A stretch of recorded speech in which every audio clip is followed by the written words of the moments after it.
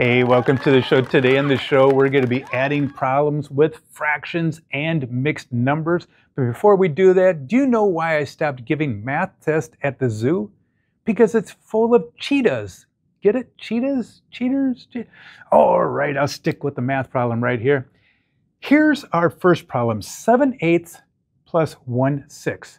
Now, my eyes are always looking at the denominator. This is called the denominator. That's called the numerator. And when I add fractions, I like to have the denominators as the same number. Makes it way easy to add or subtract. These do not have the same number. How do I do it? Well, I'm going to find the least common multiple of 8 and 6. So I write down 8 right here and 6 right here.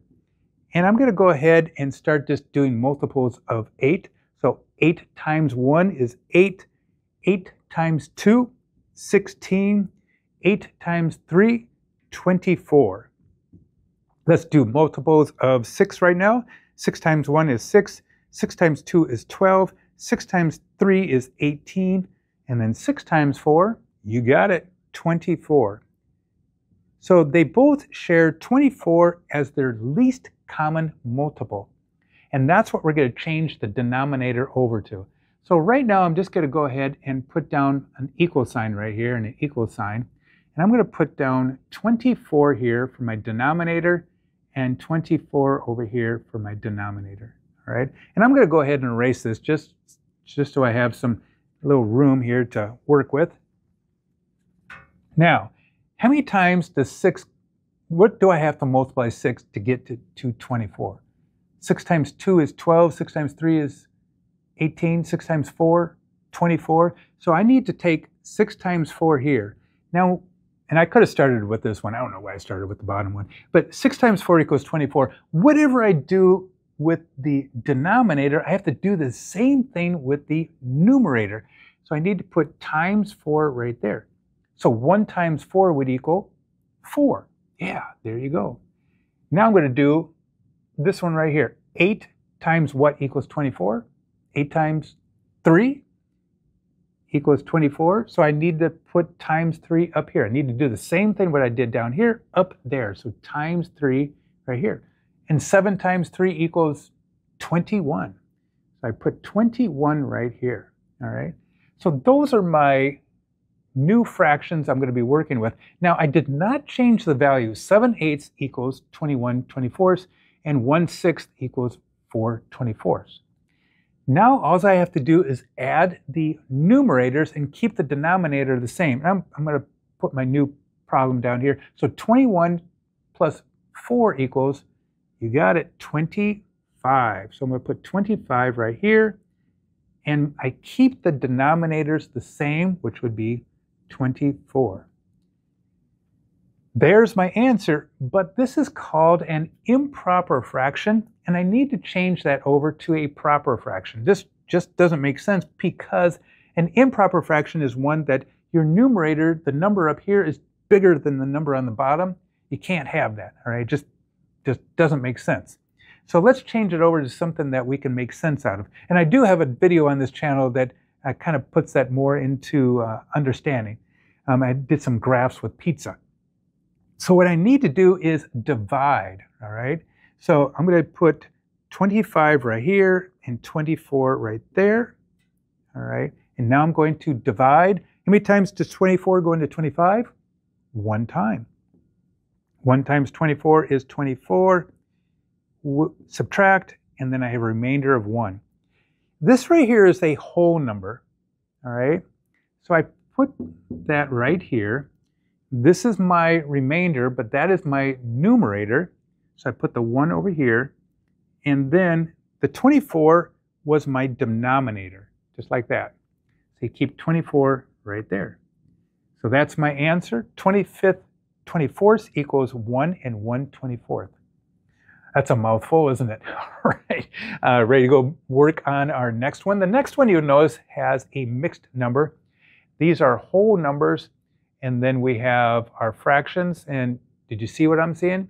The denominators, they're not the same, but we're going to change them over. So let's go ahead and put an equal sign right here. And Without doing the least common multiples, can you figure out what 3 and 5 would both go into? Yeah, 15. So I'm going to put 15 right here, and then 15 right there. What times 3 equals 15? 5. Yeah, you guys are so smart. Math ninjas. 3 times 5 equals 15. And then whatever I do here, I have to do up here. 3 times, or times 5. So 2 times 5 equals 10. So let's go ahead and put 10 right there. Again, 5 times what equals 15? 3. So I'm going to take 5 times 3 equals 15, and then I have to write that up here. 3 times 3 equals 9. And that's it. Now we have the denominators the same, all right? So I have 10 fifteenths and 9 fifteenths. Now let's go ahead and add this, all right? 7 plus 2, all right? Ooh, I apologize. I forgot to put the addition sign right there. You're like, well, is that subtraction or is that addition? Forgot to put it down, so pardon me on that one, but we're going to still move on. 7 plus 2 equals 9. So I'm going to put 9 right there. And then let's go ahead and add our fractions over here. 10 plus 9 equals 19. Over our denominator, which stays the same, which would be 15. Are we done? What do you notice right here? What do you notice? Yeah, the numerator is bigger than the denominator. We can't have that. We need to change that over to a mixed number or a proper fraction, all right? Don't worry about that 9 right now. Let's just put that 9 to the side here and let's just work on this, all right? So we just need to do a little division right here. So I'm going to put 19 right here.